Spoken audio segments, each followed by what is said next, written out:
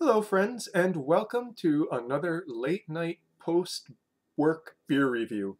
So I finished work, and yeah, I'm going to review some beers because it's November, December. It's the time I usually go and ramp up the amount of reviews I do because 'tis the season. And we're actually doing a re-review today. This is something I reviewed back in 2001, and this is from Kizakura Brewing Company. It says Kyoto Matcha IPA. And last year, my mom actually went and visited the brewery. So you can kind of see here, she brought back this nice sort of English pamphlet here. I don't know how well you can see it. Of course, now it doesn't want to do the close-ups. Along with like a picture, I'm guessing this is like the Japanese bottle of this here. Now, when I reviewed this in 2021, I can't remember all that much. Only two things. One, it was greener beyond all comparisons. It looked like one of those St. Patrick's Days beers, you know, when they make those cheap lagers and dump green food coloring in it. Kind of looked like that. If even more green, really. And two, I remember not being all that impressed by the flavor. The rest, however, I can't quite recall. I didn't go and rewatch the review. I kind of wanted to go into this blind again, you know, since it's been some time. So this is 8.5 ABV, brewed and bottled in Kyoto, Japan, obviously. And it says here, malt beverage with natural and artificial flavors and FD&C yellow number 5, yellow number 6, blue number 1. So yeah, not 100% pure coloration here, but anyone who knows matcha will look at this and say that it is way too green to be matcha colored. Matcha being kind of a dull green. So there is matcha in it though, because you do taste it. And it's from Uji in Kyoto. Uji was someplace that I visited. It was one of my favorite places that I visited in Japan. Not just because I love the, you know, Genji Monogatari, but also to just wonderful temples, not as busy. It has a much more rural feel than even Kyoto does, and Kyoto's not super urban anyhow. But even more so, Uji being out there, you know, you go and visit like a temple, and it's just like in this really mundane yet beautiful residential neighborhood. I absolutely loved it. I mean, if I ever won like $1 billion, I would go and purchase a summer home in Uji. Let's see here. The specs type Japanese fusion IPA, malts Pilsner. Interesting. Hops, Saaz, Cascade. ABV 8.5, IBU 70.6. Okay, and we're almost four minutes in. Without much further ado, let's just go and pour this one out, shall we? Oh, and I won't even need this. I forgot. Kizakura, they have these pull tabs, handy dandy pull tabs on their things. Makes for a nice noise when you open it too. Kind of, you know, they really should use those for American beers. Now, I have no idea how long this has been on the shelf. Oops, I'm kind of over pouring it here. That's okay, not too over poured, only it's not overflowing, just 3 fingers worth ahead. I did a better pour last time. And tell me, does this not look even greener than St. Patrick's Day beer?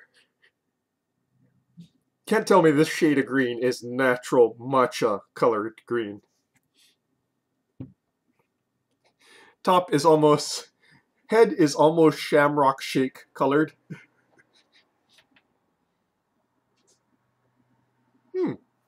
Okay, so a goodly amount of hopping is still in the aroma there. Kind of pine needle, floral.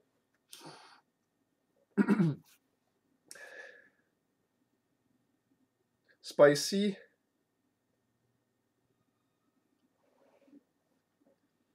Underneath that is sweet malts and almost like a licorice kind of smell. It's quite odd. So yeah, almost like a licorice-like note to it in the malt base there.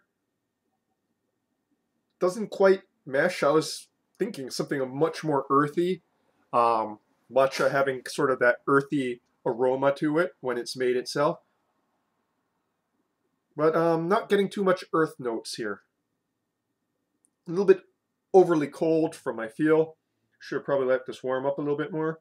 It was only out for about 5 minutes. But yeah, onto the palate now, shall we?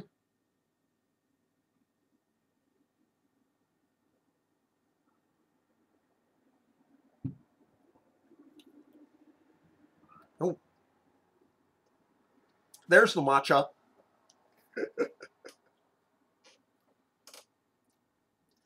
And there's that odd licorice kind of taste to it again. Of course, sort of, um, you know, licorice, traditional root beer kind of thing.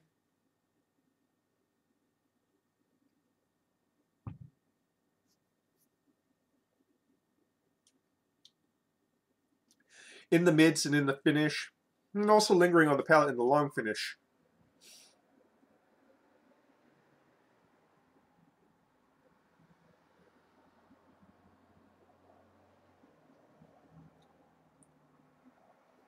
Up front, a decent dose of hop bitterness. Not super intense. Probably due to age. I would venture that this has probably been on the shelf for a bit. Oh wait, is that a date right there? Can barely see it. VFE2A. So it's a production code. So, I mean, if you know what the production codes are, yeah, you can go and date it. I don't know the production codes, and I don't feel like going and Googling it right now because it's probably going to take some time to Google.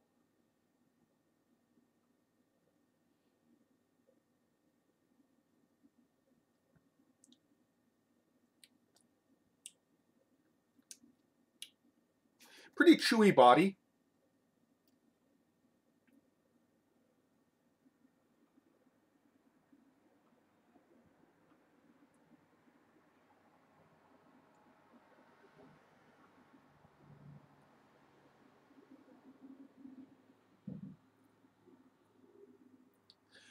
The matcha is kind of there as an earthy note in the mids. Not particularly strong.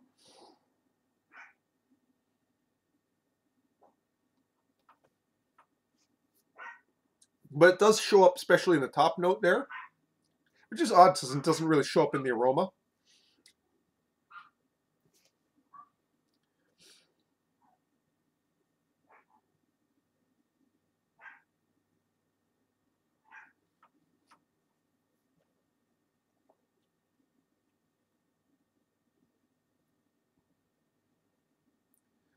I'm guessing this one is fresher than the bottle I reviewed before, because the flavors seem much more bright, and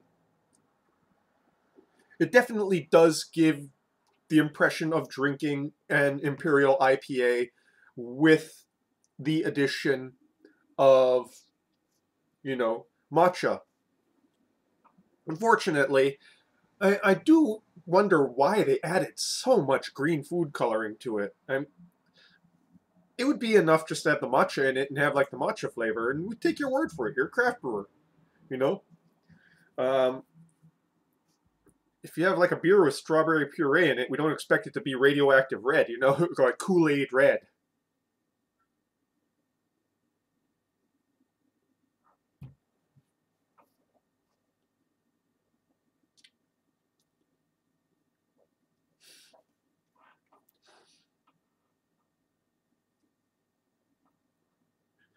Yeah, that sort of matcha earthiness, it really blends into that hot bitterness, so it's kind of hard to suss out, you know, because matcha being somewhat bitter, that bitterness of matcha is kind of overshadowed by that sort of resiny, piney kind of bitterness of the hopping. But it's there. It's just, you know, in the shadow of the hopping.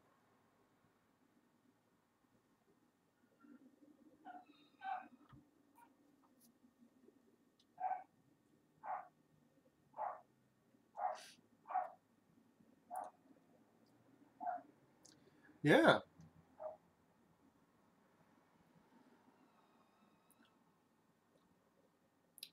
So other than that odd licorice note, and I don't remember, I don't know if I mentioned that last time. I'm wondering if it was there last time, if I noticed it, or if it's something that disappeared with age. Like I said, this one tastes fresher than I remember the other one being, which does bode well for some of the other beers I'll be reviewing. So I have two more beers from Kizakura to kind of go and re-review. So if they are fresher, then I am kind of looking forward to it.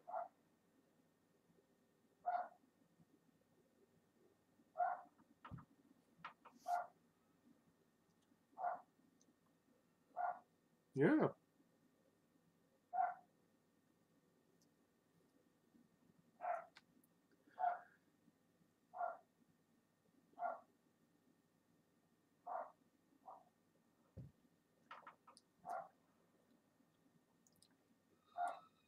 I will give it credit, though it's an Imperial IPA, but doesn't have that problem of turning into like being tongue scorchingly hoppy, nor being like having so much residual sugars to it that it's cloyingly sweet. It's nicely balanced. So yeah, I'm actually, since my previous review, I remember being kind of disappointed. You know, it's gimmicky, looked fake green. This one, this time it actually feels like there's a serious, you know, Imperial IPA behind it.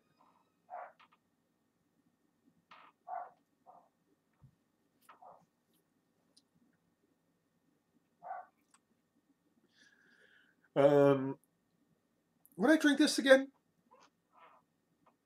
You know what? I think this would be my St. Patrick's Day beer. And, you know, St. Patrick's Day has nothing to do with either matcha green tea. Uh, by the way, I probably should explain it to those who don't know, but matcha green tea is the powdered green tea, the one that's in a fine powder, and you use the whisk here, which is on this on the label here, to kind of whip it up into a frothy, foamy sort of thing with the hot water, and it's part of the tea ceremony in Japan. So deeply ensconced in Japanese culture. Um, I've only had it properly done maybe about two or three times in my life. It is enjoyable. Um, though, if I'm going to be honest, I kind of prefer like sencha, the flavor of sencha green tea to matcha, but that's just me.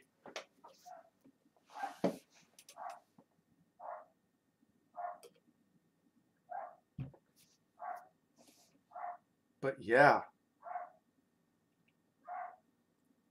well, if I remember, this was about $5 or $6 when I bought it. I think it's about the same at Tamura's. Um, Pretty unique, but not so far out there that it's challenging. Well, coloration wise, it's challenging, but flavor wise, it's not so far out there. Um, Give this a shot if you think you can get it fresh enough. I think my disappointment from the last time I reviewed it was due to a lack of freshness. Not that I can tell for sure, but this one definitely tastes brighter, much more hop presence there. And yeah, I'm gonna have me a piece of cheese now. And that, folks, is your beer review for this evening. Cheers.